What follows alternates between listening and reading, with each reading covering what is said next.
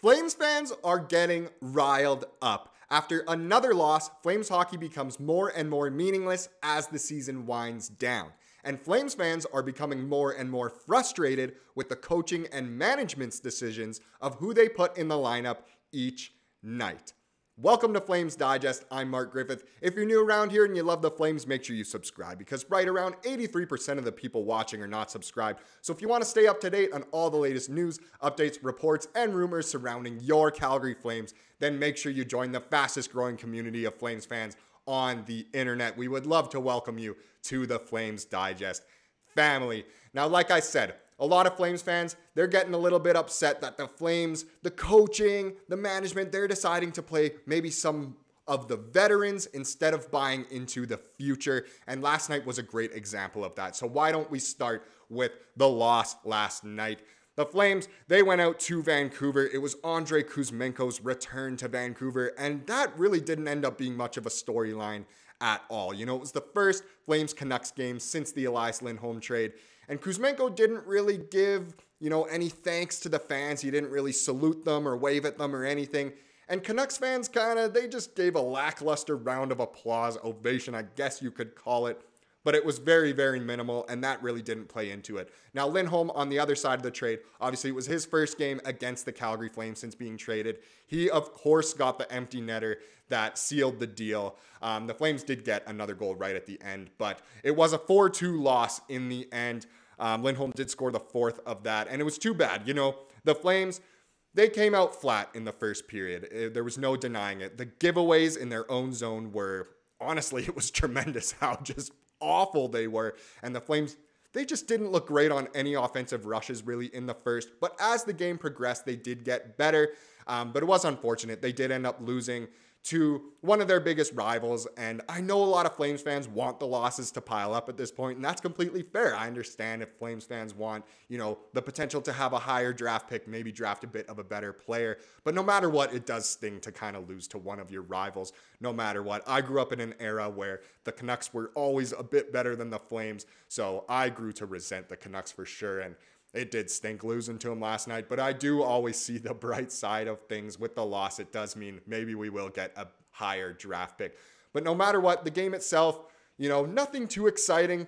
I personally thought a lot of players were getting hit and falling over. I swear there was always someone down on the ice, but it was nice to see, some goals by the Flames in the end. But at the end of the day, a loss is a loss. But the big thing in this video is that, Flames fans are getting a little bit riled up here. Now, I'm not speaking for all Flames fans, of course, not even close to 100% of the sea of red, but a lot of Flames fans want the team, the coaching decisions to buy into the future a bit more. Obviously, last night we saw Markstrom come back from injury. He didn't necessarily have a bad game, but it wasn't a fantastic game either.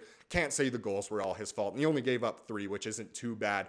But a lot of people want to see Wolf as much as possible. I know it's a back-to-back, and he will most likely be going tonight against Buffalo, but a lot of people want to see Wolf. But more so, they want to see the young forwards get a chance to play. Peltier, Coronado, stuff like that, because the Flames should be buying into the future in a lot of people's eyes, and I completely understand that. Now, I also understand the other side, so I will play devil's advocate after reading what I'm about to read, but I will show you a little opinion I saw from Reddit. Now, Reddit is an absolute goldmine for Flames content. If you want that little extra bit of, perspectives and information on the Flames, then definitely join the Calgary Flames forum on Reddit. But here was a post I saw late last night after the game. Why don't we just play the kids? I don't understand the lineup decisions tonight. We are clearly not making the playoffs and we are rebuilding. So why not just play the kids to get them some experience? No offense to Greer or Rooney, but I'd rather just play Peltier and Coronado instead. You can pretty much give the Huberdeau or Mangiapane lines, and it's crazy to call that the Mangiapane line because how is that not called the Backlund or even Coleman line at this point? But anyway, less minutes and just give a bunch of ice time to all the young guys. We know what those players are, and these next 11 games, I think it's actually 13, but whatever, mean nothing for them. Playoffs are likely minimum 3 or 4 years away. Experience for the rookies is what matters now. I also would play Wolf any game that isn't a back-to-back going forward. No offense to Markstrom, but you aren't in our long-term plans either. Harsh on the veterans, on Markstrom, and on the coaching. The people deciding who gets to play. And it's very interesting here that this is a perspective where the future matters most, play those young guys and get them NHL experience, which is a decent mindset to have, but it doesn't show the whole picture. Sometimes those young guys, we've seen it with Pelche. We discussed it in a previous video this week. It's better that he's down in the AHL so that he can get more playing time, more minutes, score a little more, and get his confidence up. When he's been up in the NHL, he's stuck on the fourth line, barely getting any ice time, barely getting any points, and he's playing a little more timidly, a little more scared ever since he got crunched by Jacob Trouba. So I don't know. It's a conundrum for sure of whether to play them or not. Now, there's a chance Coronado could slot into the lineup tonight, but I don't know. I'll show you the other side. I was able to capture a different perspective, maybe more of a devil's advocate to what was said there in the same thread. So it's still a meritocracy. Greer and Hunt have outplayed Pelche and Coronado this year. Meritocracy. I have no idea how to say that. Greer and Rooney are playing 10 minutes a night on the fourth line. Coronado, at the very least, is wasting his time being put on the fourth line. Pelche played there when we had injuries, but both are far better off playing 20-plus minutes in the AHL. Also, it's a B2B with travel. We may very well see Coronado subbed in versus Buffalo. Today could have been more for him to watch the game and learn. Lastly, there was no certainty Zary was returning until after the team was already in Vancouver. So it definitely shows the perspective of maybe it's better that the young guys are down in the AHL. Now, Greer last night had an awful game, in my opinion. He really didn't play well at all, did almost nothing in the offensive end, and was a bit of a liability on the back. So I do understand a lot of people would rather have a young, skilled guy in there. But you know what? They have earned their place. In that word that I can't even pronounce, I know what it means at least. It means they've earned their place, and that's how it should be. They have shown that they are the veterans. They know what it takes to play hockey, especially. They don't need any more experience. They know it already.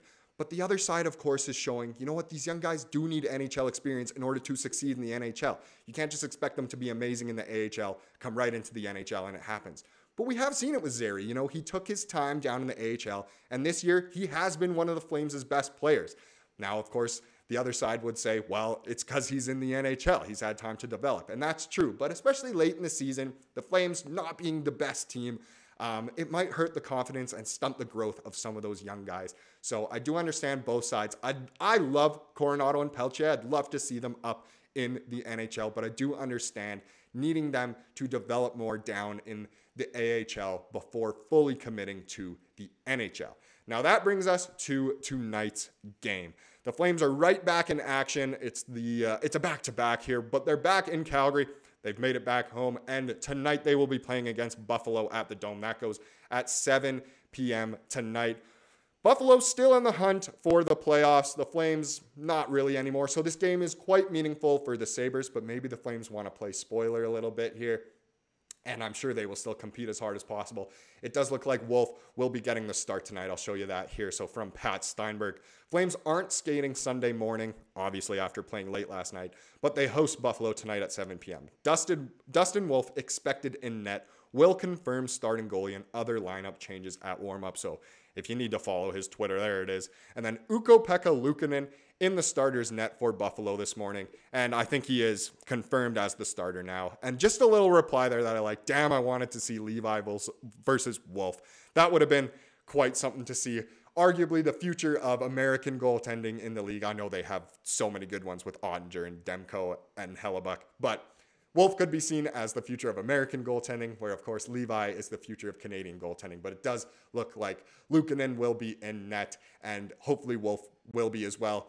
Hopefully he can do really, really well as well and show just how good he can be, and maybe that will shut up some of the haters on both the Wolf side and Markstrom side. But either way, it's not a bad position to be in with two goaltenders that could easily play in the NHL right now. I know a lot of people want to commit to Wolf, show what he can do, and especially with so many minimal games left through the season, it would be nice to see Wolf between the pipes more and more so he can get that NHL experience. But I do understand why Flames fans are riled up about some of the young guys not playing. Either way, that is the end of this video here. Please subscribe if you like what you saw here today, and I hope you have a wonderful rest of your weekend, and I hope you enjoy the game tonight. Go Flames, go.